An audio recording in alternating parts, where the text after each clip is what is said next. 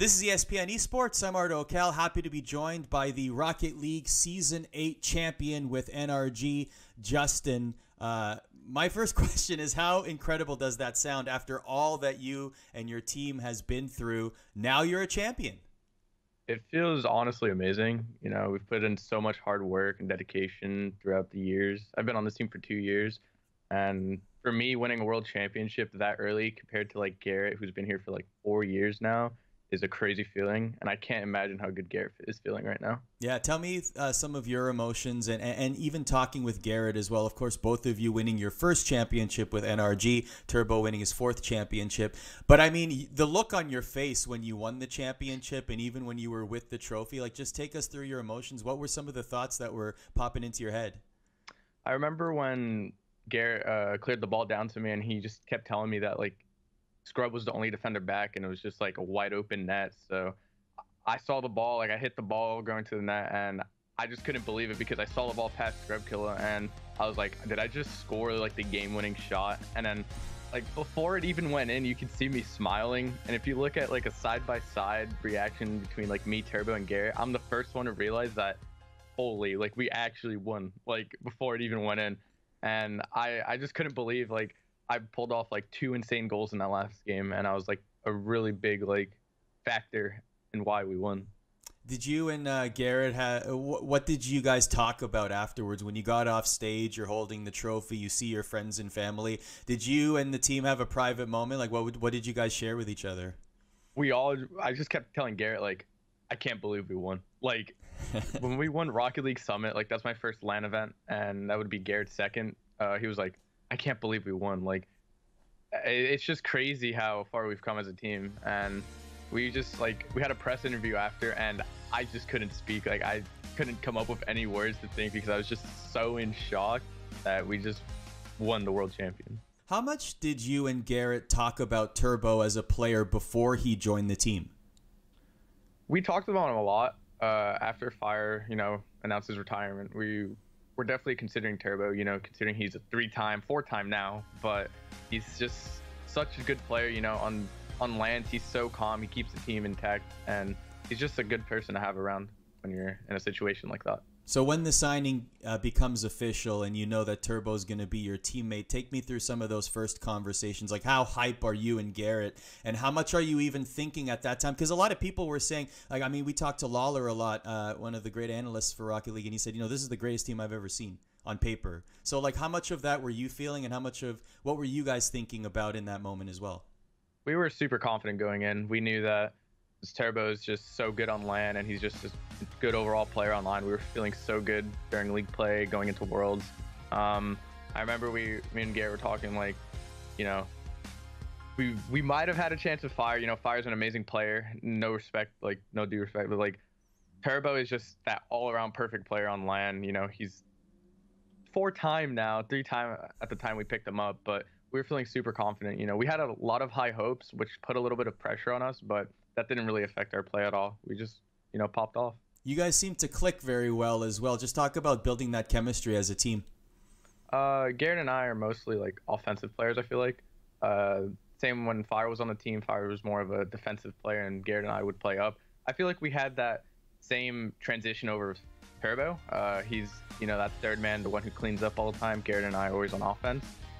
We didn't really have to switch play styles that much. It was just basically the same thing. I just feel like Turbo is just, like I said earlier, like just an all-around better player, and he has more experience in LANs and definitely keeps us, relaxed when we're playing on stage. So you had a very successful season. You fly to Madrid.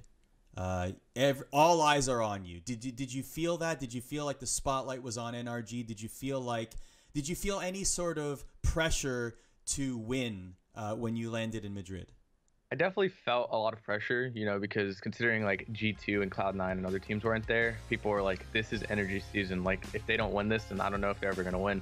And it was definitely like a lot of pressure, but Turbo there, kept me calm, relaxed, and we ended up winning. What were some of the things that Turbo passed along? I mean, as you mentioned, he was at that point landing in Madrid a 3-time champion. So what were some of the things that he was saying about, even preparing for a world championship, or even just, thoughts and mental preparation? He was like, if anything happens, just move on. If we lose one game, reset. Don't get upset over one game. We can always push through and take the whole series. We would talk about what we would do against specific teams before we played them. Like I remember the Dignitas and Vitality series, the semifinals. We were watching that, and he was telling us if Dignitas won, this is what we would do against them. If Vitality won, this is what we would do against them. And he definitely helped us out with telling us what to do. So now you're about to sit down. Best of 7 series, Vitality, the reigning champions are across from you. This is your moment. You're in the final, and now the pressure is on, right? If it wasn't before, now you sit down. Take me into that moment. Any last thoughts among you and your teammates? What was the strategy going in? How were you approaching the grand final? We were feeling confident after seeing Vitality and Dignitas. It was a very shaky series at first. Vitality had the up on us because, they played the series before us and they were already warm. We obviously had to wait for them and Dignitas to finish. We were feeling super confident. Like I said earlier, Turbo was like, if anything happens, just reset. We got this. We're the best team in the world. And we were feeling really good. I was a bit scared, though, during Game 7 because I was like, oh, no, this is Season 5 all over again after the overtime. And I was like, I don't want to lose again. We've come so far as a team, and I'm not really trying to lose in the grand final on Game 7 overtime. I'm just so glad we pulled through and won the whole thing. You have a penchant for being clutch, though, scoring some clutch goals. And also, Turbo was on your side. So going into that Game 7 overtime, was there a little bit more confidence there when you looked over and you saw Turbo and you're like, well, at least he's on our side this time? Definitely. Like I said, Turbo's a 3-time. He's an amazing player. Great person to be with on stage, on land. He's very relaxed, tells us what to do, keeps us in calm. It was definitely a good feeling having him on my team, considering that we lost to him in Season 5. And I was feeling super confident because he's just such a well-rounded player. And I was really confident with him on defense and offense. And I was just ready for whatever he had to do. So you mentioned you were at a loss for words in the moment on stage after you won, but now having a couple days to look back on it, just reflect on winning the championship and what it means for you and your teammates in your career. Every time I wake up the past 2 days, I check on Twitter just to check if it's real because it still doesn't feel real. I go through all the clips and I'm like, holy, I actually did that. And it's just a crazy feeling. I have people still messaging me like congratulations and all that. I actually have balloons in the background. I walked home yesterday. I got back from Madrid and I had balloons in my room waiting for me. I had cake, congratulations. I had like Popeyes there. It was just an amazing feeling. One last question for you. I know that this is going to be a big topic in 2020 and I want to get your thoughts on it. Of course, the big Intel tournament leading up to the Olympics, right? And there's always a conversation about esports in the Olympics. My opinion is that Rocket League is the best esport suited to introduce an Olympic audience to esports in general. But I want to get your thoughts on this tournament and what the Rocket League community, in particular the top competitors, feel about this being adjacent to the Olympics, and in your opinion, how important it is for Rocket League to eventually become an Olympic sport in the future. I feel like this is a really big opportunity for Rocket League. It's a really easy game to follow along. It's one out of how many games at an Olympics? 2, I think. I think Street Fighter is the other one. Yeah. I think it's just crazy, out of every single game, it's Rocket League and Street Fighter, and that's just super huge. It's just going to be insane, all the teams competing, I'm pretty sure it's like one from each country.